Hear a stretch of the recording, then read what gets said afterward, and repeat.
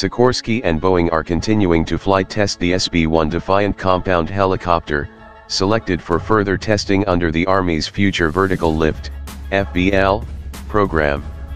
Sikorsky is partnered with Boeing on the SB1 Defiant program in order to meet the demands of the Army's Future Vertical Lift mission.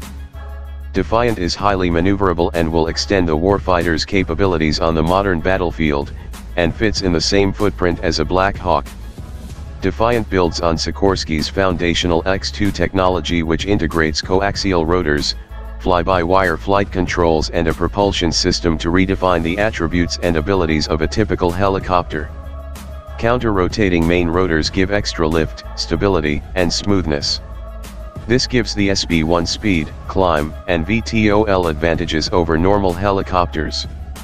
Sikorsky-Boeing team also released a new short video showing that its FVL aircraft can maneuver and fly fast at low altitudes, critical for the Army's mission success.